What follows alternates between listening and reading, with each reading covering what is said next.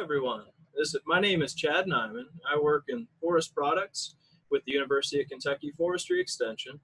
I have with me today Mr. Kenton Senna. Dr. Kenton Senna works as a lecturer in the Lewis Honors College. And we have Dr. Thomas Ochodo within the Forestry and Natural Resources Department here in the College of Agriculture. We are going to be talking today about a recent research project that a team of researchers here at the university underwent, and we're going to go ahead and break away to the PowerPoint for that. So wood bioenergy for rural energy resilience. And so this is identifying sites with high potential for successful bioenergy program implementation.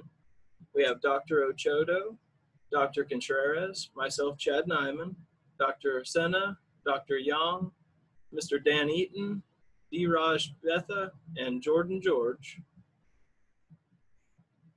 So looking at the project, this project was initiated to connect those dots between the residual wood industry waste from industry. That's including sawdust, chips, and bark. It also connects the dots with energy resilience, which is reliable, uninterrupted power supply, and the critical infrastructure that we have around the state. So those are facilities that they especially require uninterrupted power. And so can wood waste bioenergy infrastructure lead to improved energy resilience in rural Kentucky? Those are the main focuses of this project.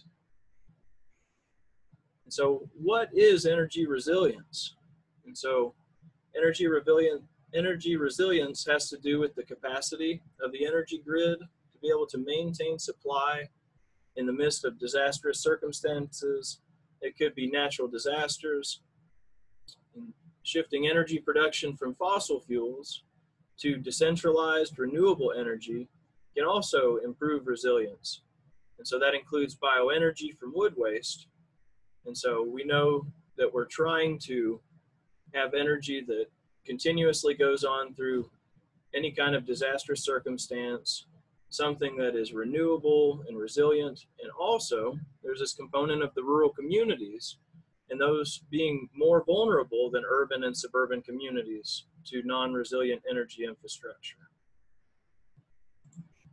And so wood bioenergy, looking at these opportunities for rural Kentucky, Kentucky's forest industry is thriving in Kentucky. So we have an estimated $13.5 billion in total economic impacts in 2018. Sawmills report over 2 million cubic feet of residuals, that's bark, chips, and sawdust, that were unused in 2015. And so many rural communities in Kentucky and within that Appalachian region are economically vulnerable, and they would benefit from having diversified economies. The development of a wood waste bioenergy industry in rural Kentucky, it could provide another market opportunity for all those unused residuals. And so that reduces sawmill costs in having to take that material to a landfill or some other location. And it also provides jobs in the region at the same time.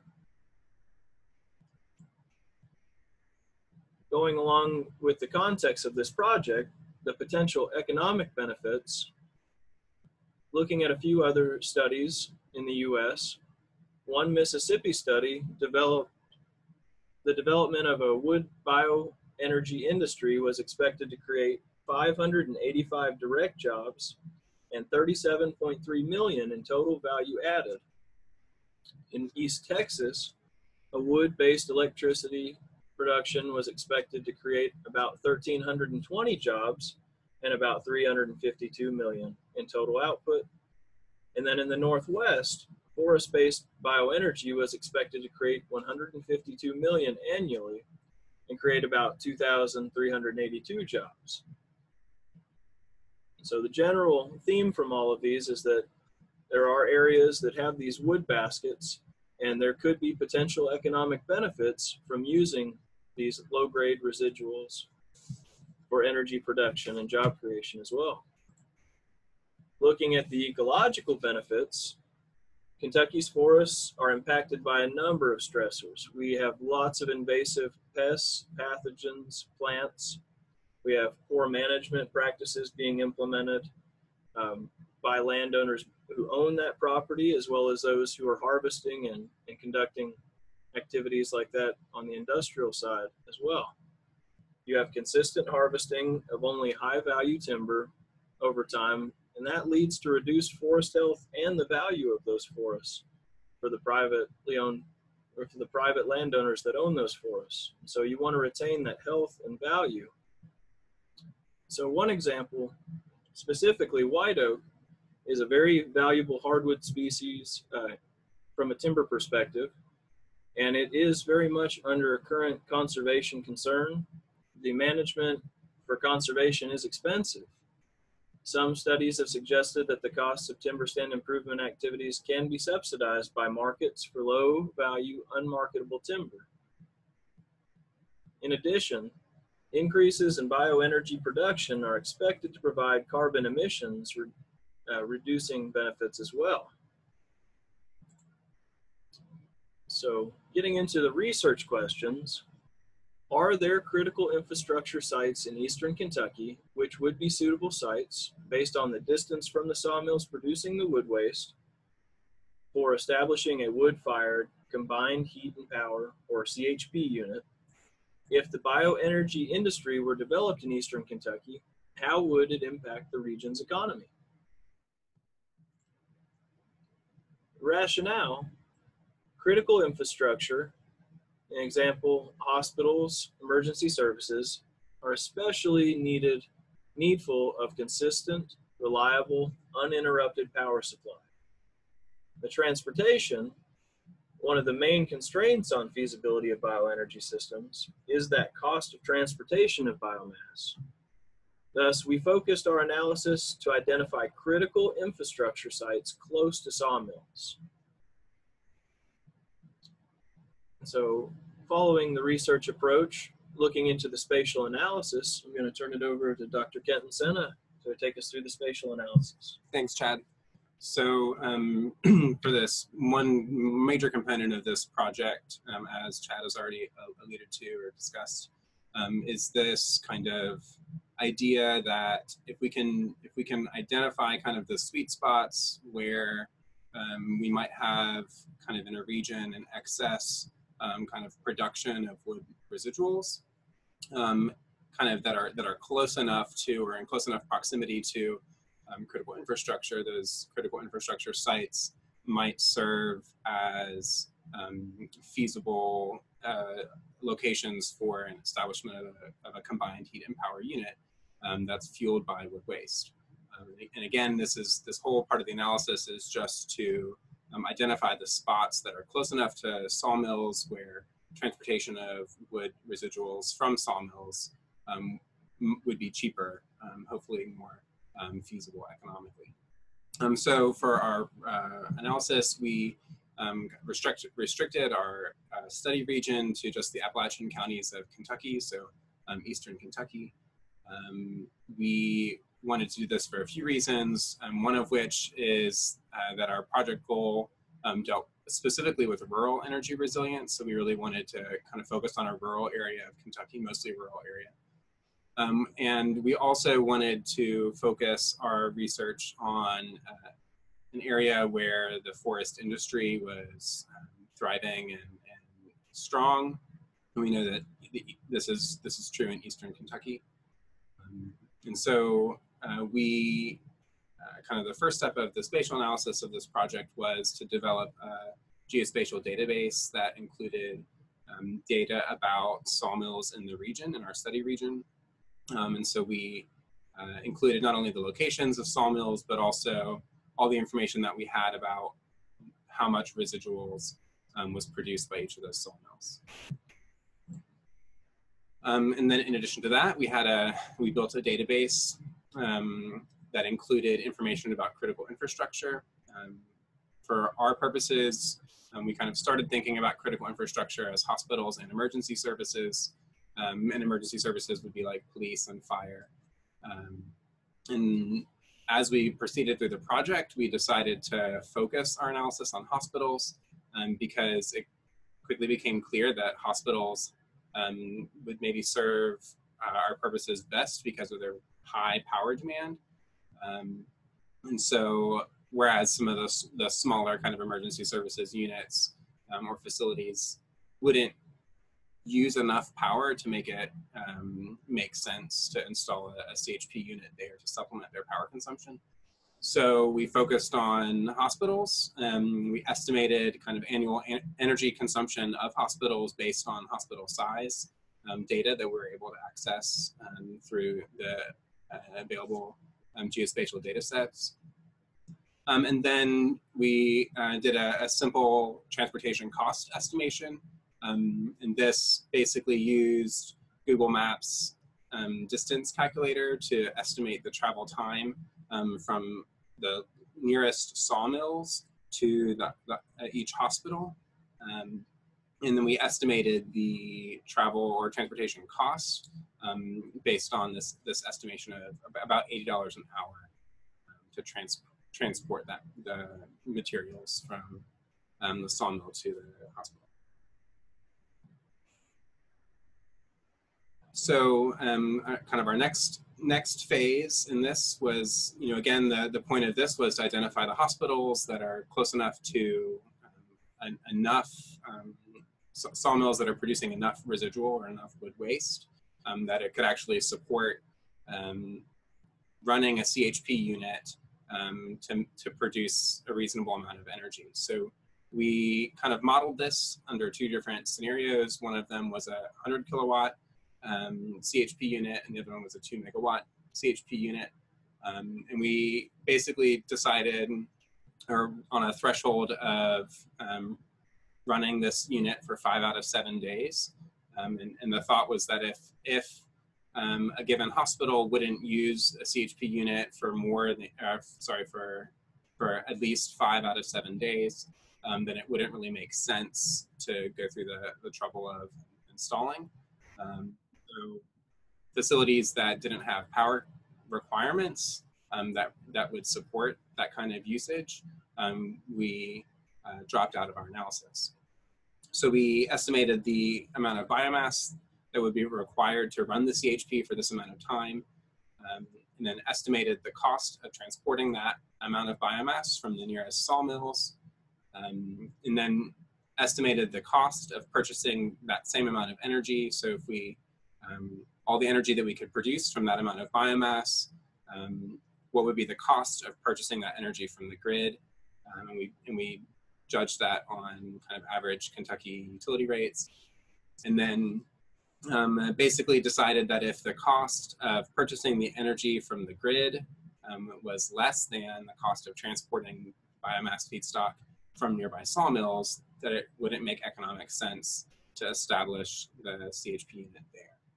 So this analysis basically prioritized hospitals that were close enough to sawmills that produced a sufficient amount of residuals that it would render it potentially economically feasible to transport that material from the sawmill to the hospital.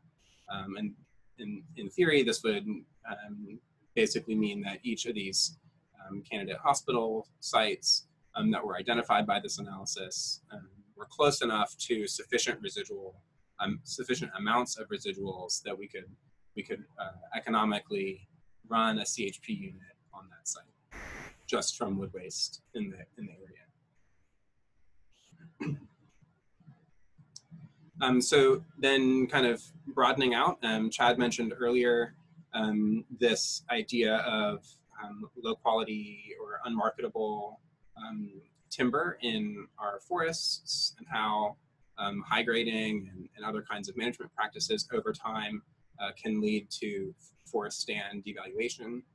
So another question that we were interested in is whether establishing a CHP unit that's wood-fired at a particular site might subsidize or alleviate some of the costs of doing forest management that might include removing or culling undesired species or unhealthy or low quality species from a forest stand.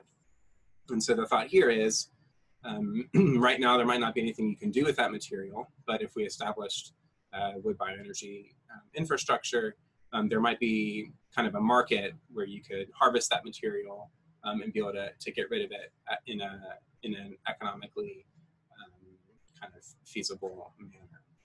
So this phase of the analysis was kind of like a supplementary or a backup supply of biomass feedstock beyond the wood waste feedstock from that's being produced by sawmills.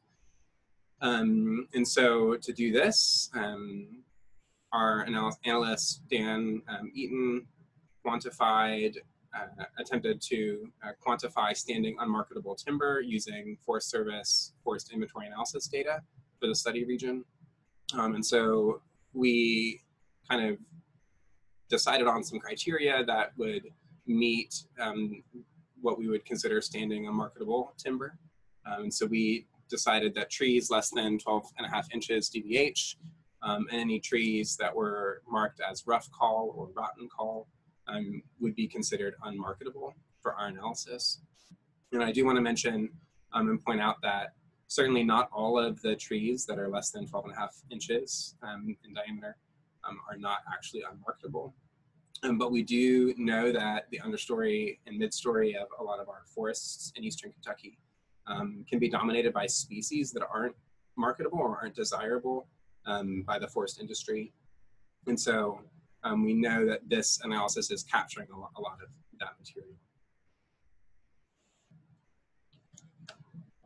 On to Dr. Shudo, who's going to talk about the economic analysis. Oh, okay. So thank you, Brenton. So the next aspect of this project was to conduct potential economic impacts.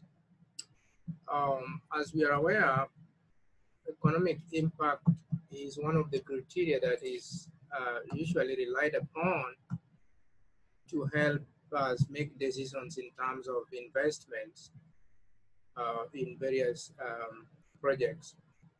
So there are a number of tools out there that are available that can be used to estimate potential economic impacts of these kind of projects.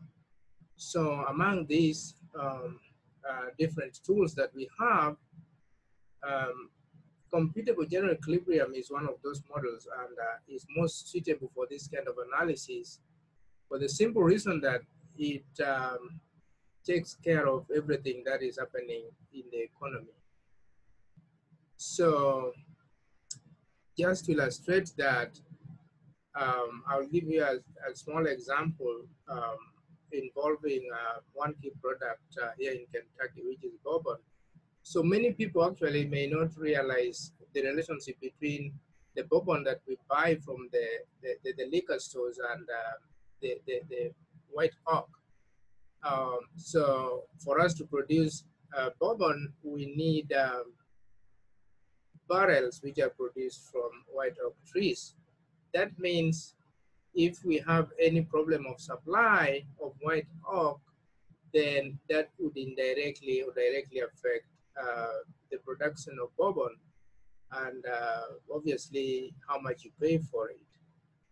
So this tool we call CG model uses what we call social accounting matrix, which is basically just a table of transactions of what is taking place in the economy, the interchange of different sectors of the economy, from labor, capital, investments, taxes, and other intermediate purchases that we buy to produce other commodities. So the CG model has been used widely. There are many studies that have employed this analytical tool.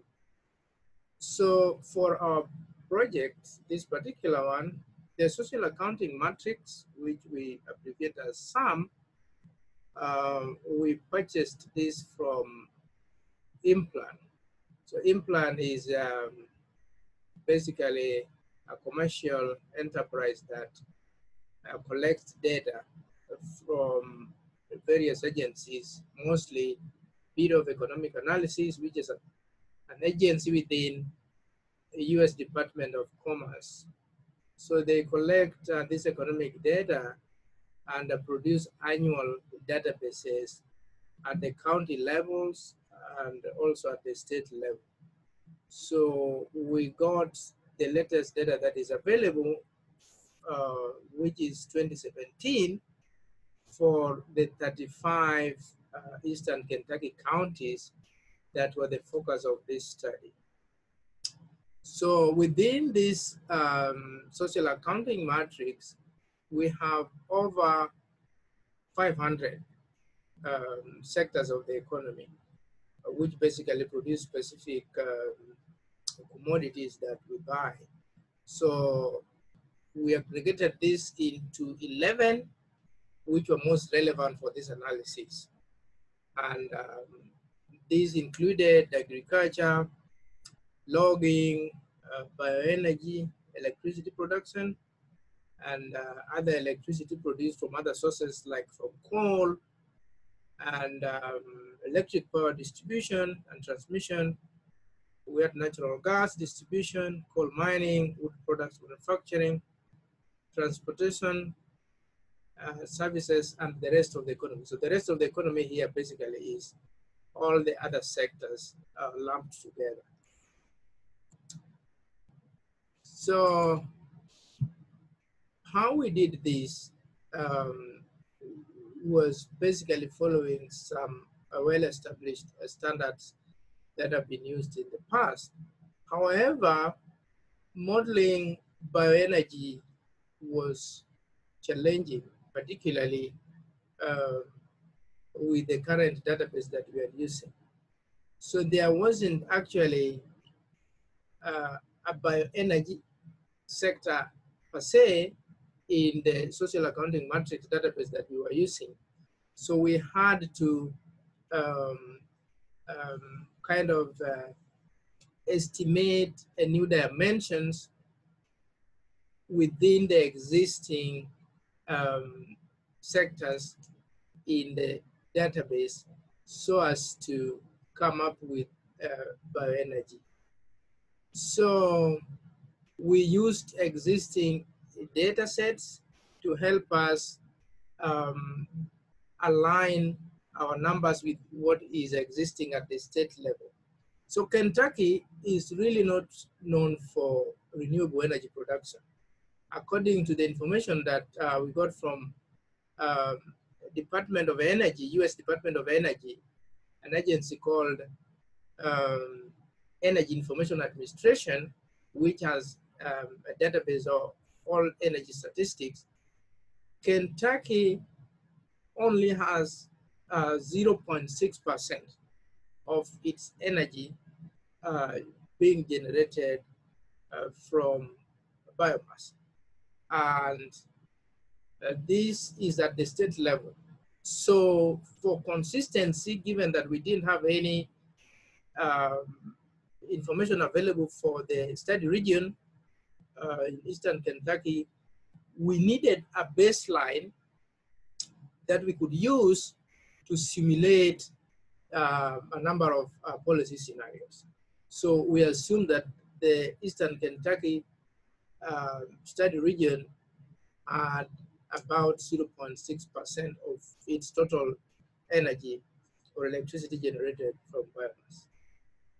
So, of course, we wanted to have or estimate potential economic impacts if we went ahead to implement this project.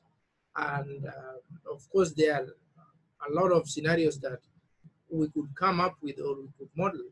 However, we did not want to do this haphazardly or without any basis, because if we did that, then it would not really generate any meaningful information relevant for us.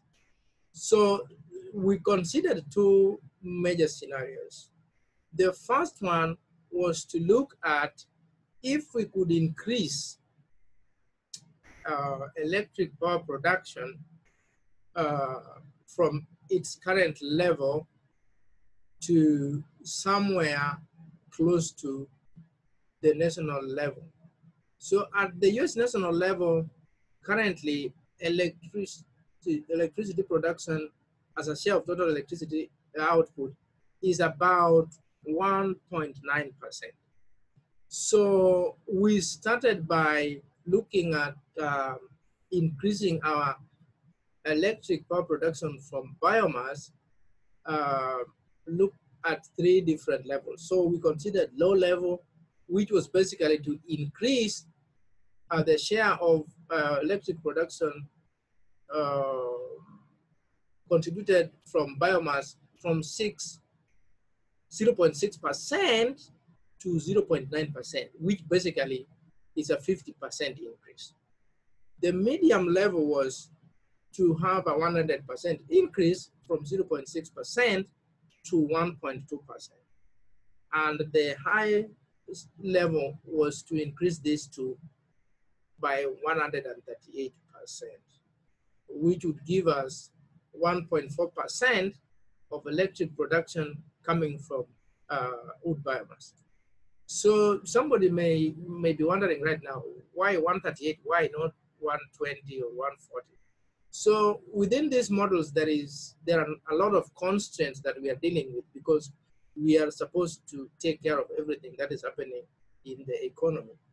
And there are a lot of constraints within this model that cannot allow us just to implement any of us at shocks. So we tried different levels, and we came up with this as reasonable and of course also meaningful within the overall context of CHP production and bioenergy production in the context of Kentucky, and also in the context of the United States as a whole.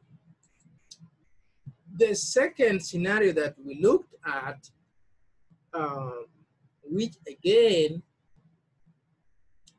has some relevance, we know that from the previous analysis that my colleagues have presented, we have so much biomass that can potentially be utilized to produce energy. The question is, why are we not producing bioenergy? Why are we not generating bioenergy? We are generating most of our electricity from coal, even though we have a lot of wood biomass that can be used. So there are a lot of constraints that let this happen, and will still continue to let this happen. So we hypothetically looked at what kind of economic incentive can we use to stimulate electricity production from wood biomass. And one of the tools that are used in this kind of scenarios is tariffs. You are all aware of the trade war that is currently going on between US and China, and the Trump administration is implementing various tariffs on the goods that are imported from China. So tariffs is basically a price. When there is increase in tariff, we are directly or indirectly increasing the price of that particular good that we are imposing tariffs on. So in economics, we have what we call substitute goods. So substitute goods is, for instance, is a case whereby one can be used in place of the other. So I don't know whether this is the correct example to give, but you can, if you don't have coffee, you can take tea, but there are those people who would not want to take tea. So if coffee is not there, I don't know what else they would drink. But it is something like that. So we can produce our electricity from coal, or we can produce the same electricity from wood biomass. However, from economic principles, we would want to do what is cheaper to produce or what has higher returns. So there is this demand and supply, which is also guarded by prices. So given all else being equal, consumers would buy or would prefer electricity produced from either biomass or from coal, and that is purely based on preference. However, if there is price differential, people would usually buy a cheaper product if they get the same satisfaction or utility from either of them. So for us to stimulate electricity production from biomass, we introduced tariffs on non-renewable electricity production, which currently is charged at 9.5%.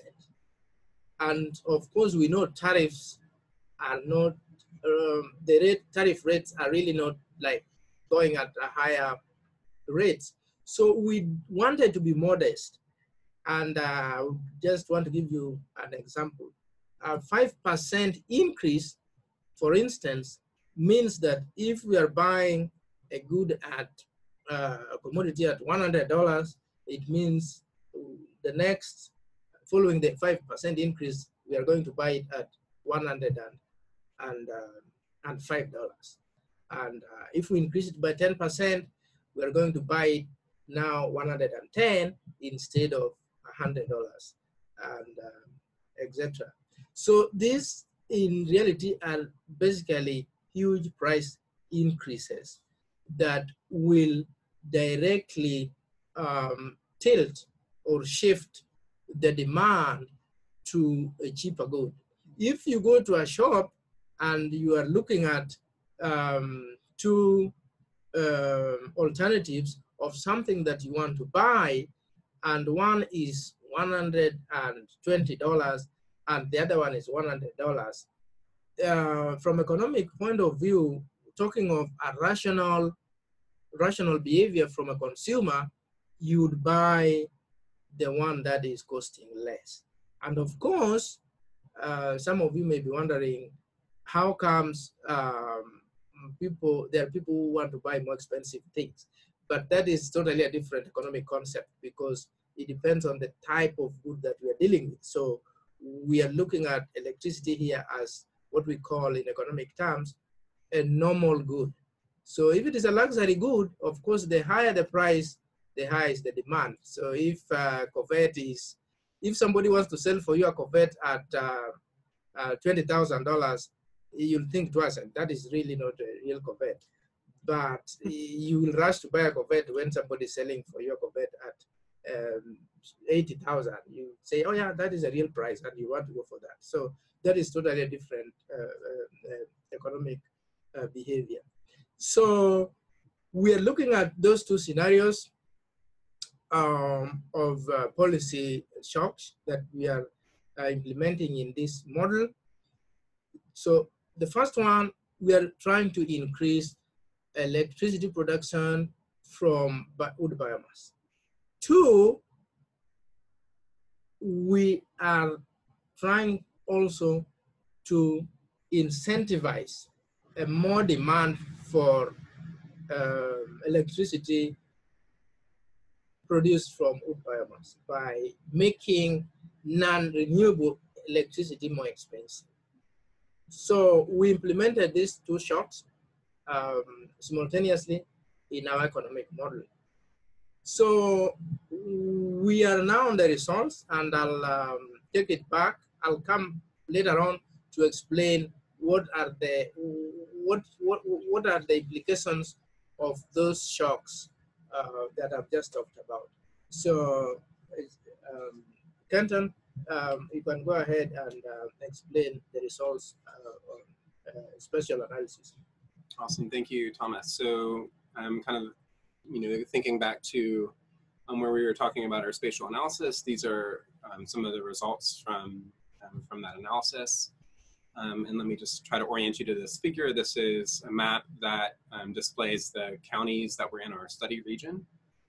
Again, these are Eastern Kentucky counties that were selected because they're mostly rural and because of the forest industry that's thriving in this region. The blue dots of varying sizes are sawmills, and the larger the dot, the greater the amount of residual that's produced at the given sawmill. Excuse me. The squares, the yellow and pink squares, are hospitals. These are all hospitals that were identified as potentially suitable candidates for establishing a CHP unit. The yellow the yellow squares are hospitals at which it was deemed potentially feasible to establish a 100 kilowatt CHP unit, and the pink squares are where it was deemed potentially suitable, feasible to establish a 2 megawatt unit. And so again, these are hospitals that are close enough to residual production at sawmills that renders transportation of that residual material from the sawmill to the hospital potentially economically feasible. And then moving along to the low-grade biomass or standing unmarketable timber. Again, this figure, this analysis was conducted with forced inventory analysis data, and basically reveals that there's a tremendous amount of low-grade biomass or unmarketable timber in Eastern Kentucky forests.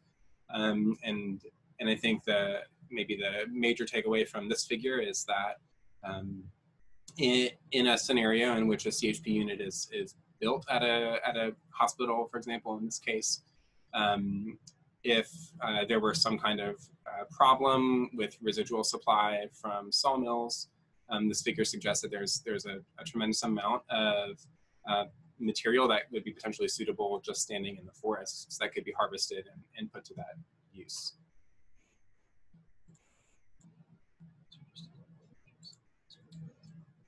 So, and I just wanted to highlight the what some of the standing unmarketable timber might look like. So these might be large trees that have some kind of damage that render them unmarketable or unusable for timber kinds of products. But these could still be harvested and removed from the forest, releasing more valuable species or more valuable individuals to grow and flourish and then be harvested later for timber. But the damaged or unmarketable material can be removed and put to a use such as bioenergy production. Real quick, we wanted to demonstrate the web tool that was produced as part of this project. And we want to credit Jordan and Diraj, who produced this, this great tool. And basically this tool synthesizes and displays the data from the spatial analysis that was conducted as part of this project. And I just want to really quickly orient you to it, and you can take a look at it and manipulate it as you like later. So this is kind of a lot on the map right now, but again, this is our map of our study region and our counties here. You can select which which indicators you want to be displayed on the map. In this case, I'm just going to unselect the police and fire, and this will give us sawmills, which are green, and then hospitals. And so in this case, the orange indicators are hospitals that were deemed to be feasible for establishment of a 100 kilowatt CHP unit, and the pink indicators are the locations that were considered potentially suitable for a 2 megawatt location. And so just as an example, you can click on an indicator and access information about the productivity, in this case of a sawmill, the productivity of the sawmill, the amount of residuals that are being produced, are reported on an annual basis. And for the hospitals, you can access information about how many beds are in the hospital, the estimated square footage, and the estimated energy use. And then also one other thing that I wanted to highlight is the heat maps that Jordan and Diraj produced. And these basically give you the opportunity to select a point on the map and then get information about the nearest critical infrastructure point to the point that you selected. And it tells you how far the travel distance would be. And again, this uses the Google Maps just travel distance estimation. And then you can also manipulate how the data are displayed, basically what kinds of criteria you want to use as far as distance goes. So over on these indicators, you can basically tell it to only display information about points that are within a certain kind of parameter, certain kind of distance away from a critical infrastructure point. So in this case, I think we've successfully limited it to only points that are 10 miles away. And so the points that are greater than 10 miles will be displayed in blue, and the points that are under 10 miles will be displayed in the other colors. So this is a tool that can give you the opportunity to go into any kind of point, any pixel that you select or any point on the map that you select, and get some information about how far away the transportation distance would be to critical infrastructure, nearest critical infrastructure location. We go back to the PowerPoint.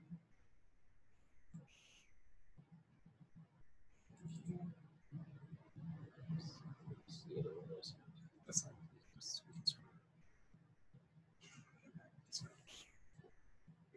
Yeah. Thank you. Okay. And then back to Dr. Oshido to talk about the economic impacts. Oh, okay. Thank you.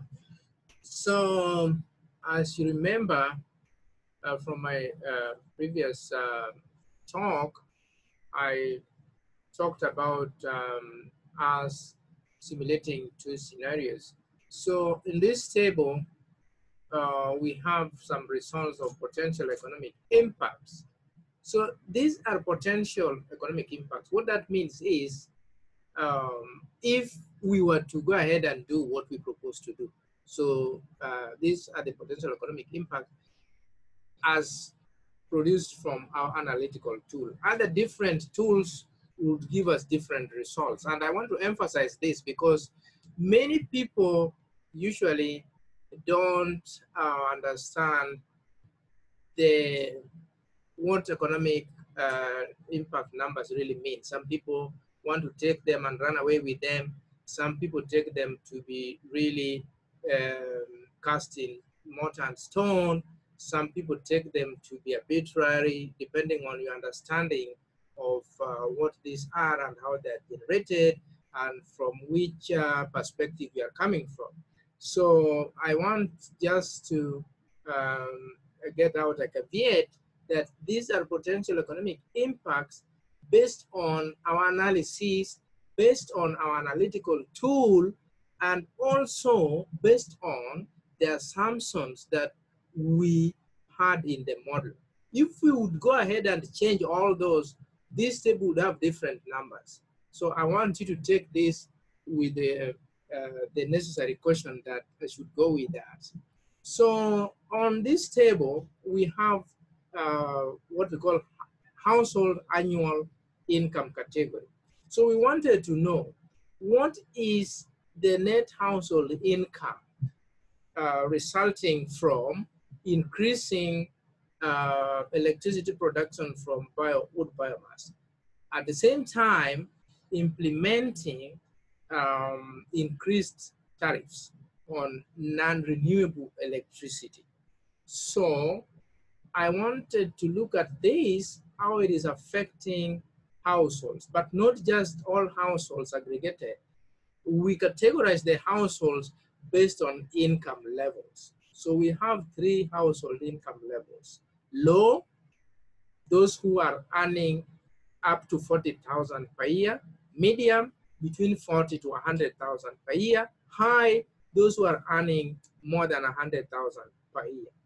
Then the second column is on the number of households, meaning how many households fall within that income category. So the first one, the low income group, we have 189,000 households, which constitute 56% of the total households in the study region. Medium households, 114,000, which represent 34% of the total households under region of study. Households with under high income category are only 35,000, or 10% of the total number of households. So the under model scenarios, we have low, medium, high, if you remember what I talked about. So under low is when we are increasing our bioenergy production by 50%. At the same time, we are implementing 5% tariffs on non-renewable energy. And the medium one is increasing our bioenergy share of production by 100%, and increasing our tariffs on non-bioenergy, non-renewable energy by 10%. And then the high is increasing our bioenergy production by 138%, and our non-renewable energy tariff rate by 20%. So the potential economic impacts there we have are in dollars. So under low income category, they are going to have a net household income of $50,000. This is not per individual. This is among all the households. And that is only a 0.005% increase in their household income. And we can read the table in a similar manner across the board. What I also want you to see, which is apparent, is that even though majority of the households are under low income category, those who are earning less than $40,000 per year, they are not actually the greatest beneficiaries of these changes. You see that even though high income category is only 10%, they are proportionately benefiting much higher than the lower income category. And this raises all those issues that we talk about every day in economic policy, equity. Who benefits, who pays, and by how much? I'll take you to the next table here, which looks at GDP. I didn't want to present this table, but I know most people are interested in it. GDP as it is actually is not a welfare measure from economic point of view. GDP is just what is the total value of all the goods and services that we produce in an economy. It really does not measure how we are doing as individual citizens. Right now, everybody in the US is talking of GDP, how our GDP is doing very well, how the economy is doing very well. However, if you are not doing well as an individual, if your house rent or the rent you pay or your electricity bill is increasing at a higher rate than your income, it doesn't matter how well GDP is doing. So I'm presenting this basically for the purposes of those people who are interested in this. And I know many people are, but I'm also giving you that caution that GDP really is just what is the total value of all the goods and services that we produce as economy, as a region, as a state, or as a country. And it may not really have any direct relationship between how we as individual consumers are doing. So again, under the same scenarios that we looked at, you can see I presented, first of all, I presented 3 different types of GDP. Again, this may require more time for me to explain what is the difference between these types of GDP. So the first one is GDP at factor cost. So this is the normal GDP that we usually use, that we usually look at or know. Then we have GDP at market prices. So GDP at factor cost is basically what is the cost of labor and capital and any other thing that we use in the production process. So GDP at market prices, again, what we call regional GDP, or what we usually use, takes care of how the prices are changing, the wage rates and the price of renting capital. Then the third one is what we call GDP value added for the economy. So we are including the wage and capital bills in addition to indirect business taxes. So if somebody were to be very selective and wanted you to see how this project would be so great, you would basically eliminate the first 3. The first 2 are only presented, the bottom one. On the other hand, if somebody wanted to diminish the impact of what we are trying to do, they would select the one with the lowest GDP, and they may not actually let you know or see the others. So again, I would want you to interpret this bearing in mind a lot of things that are taking place within the economy or within the model that generated these numbers. This table, to me, is the most important of all the results that we generated.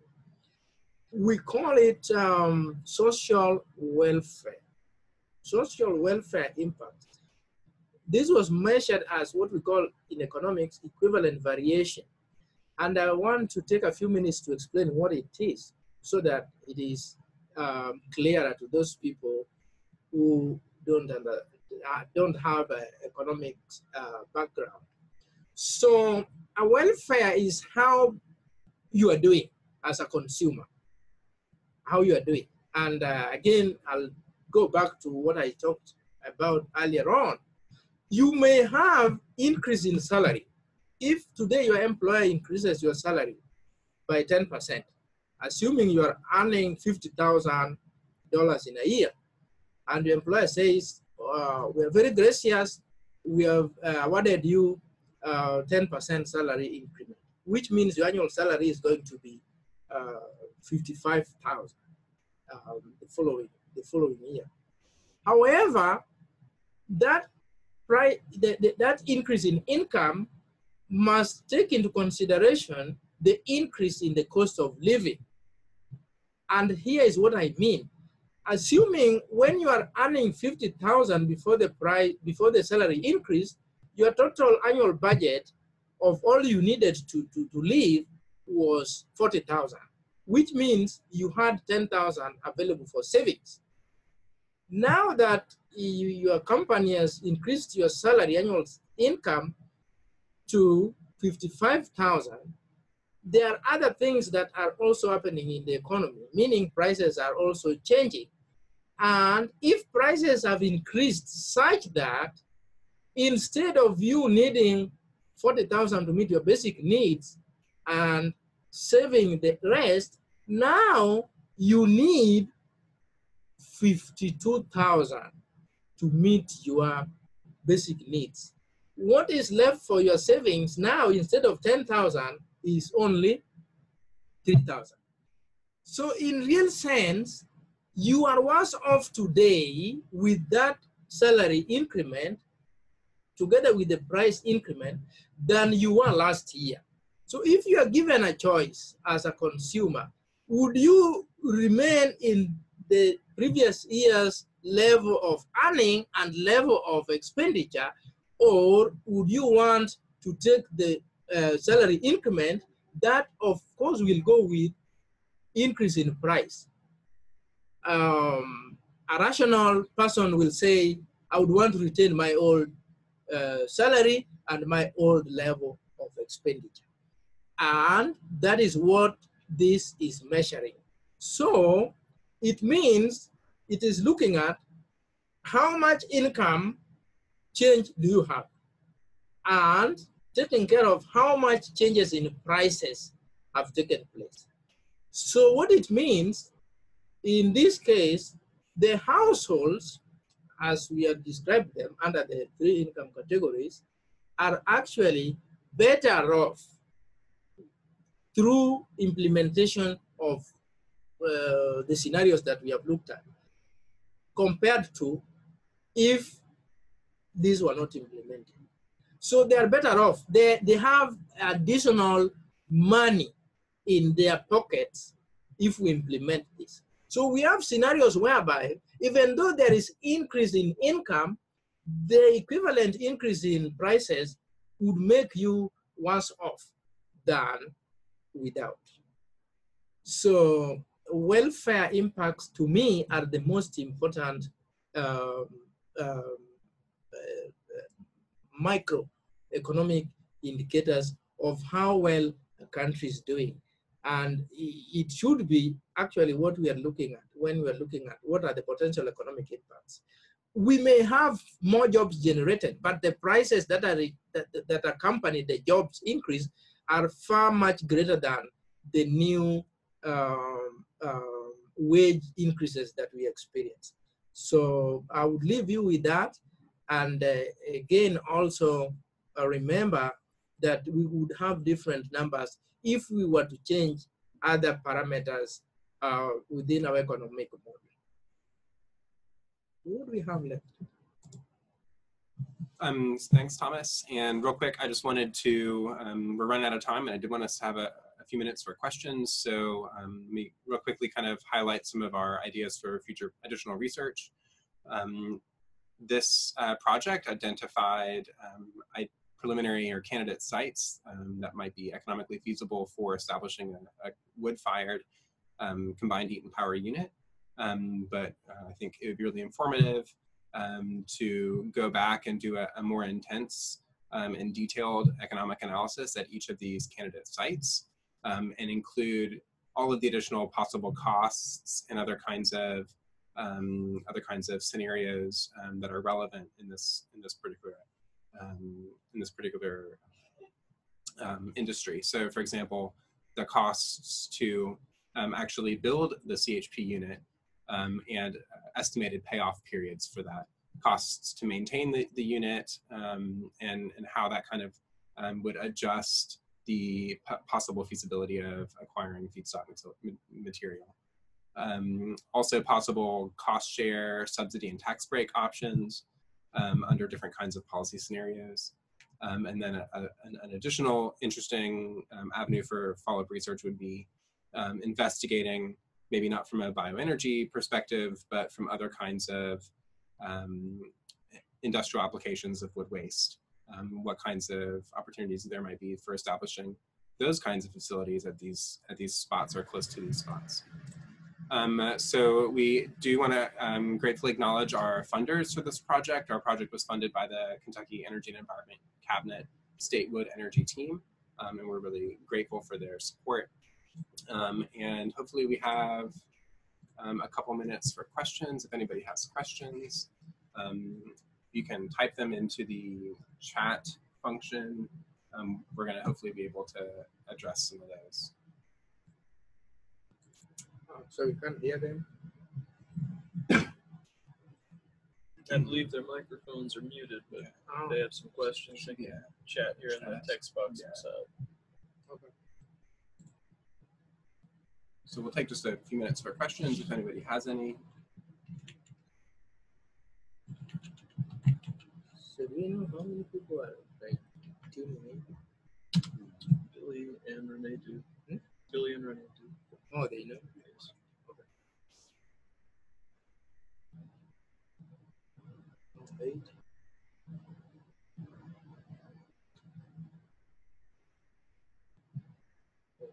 That may take time.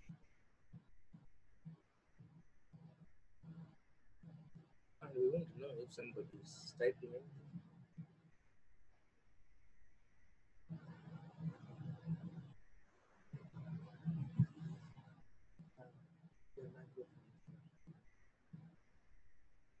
And the chat bot is in the bottom right-hand corner of our screen. I believe it should be that way in everyone else's as well. Just point where it is. Did you consider the resource outside of on the state? On the screen. With the Can they see? Oh, yes. Here's a You should be question. able to see my mouse. So there's a question, did you consider a resource outside of the state boundary? That's a good question. To my knowledge, for the spatial analysis, we did not. We restricted it to just those counties, so we didn't even consider resources that were in Kentucky for the spatial analysis in Kentucky, but just not in those counties. We were only considering those counties. So that would be that could be an important follow-up. Again, for each candidate site that was identified, we could kind of relax those spatial boundaries and really investigate everything. That's a good question. Other questions?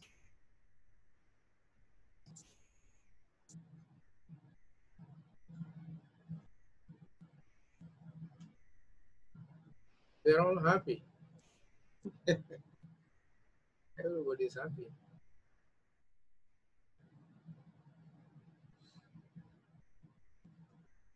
We'll wait just another couple minutes in case anybody has any other questions, but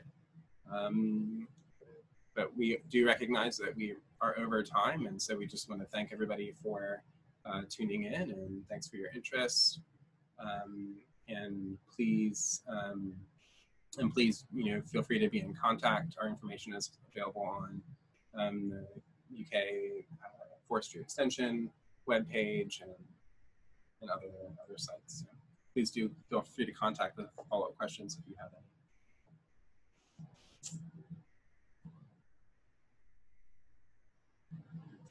any. Okay.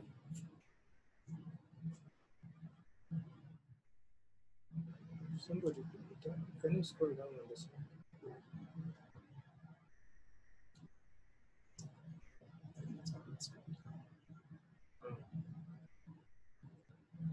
All right, thank you, everyone.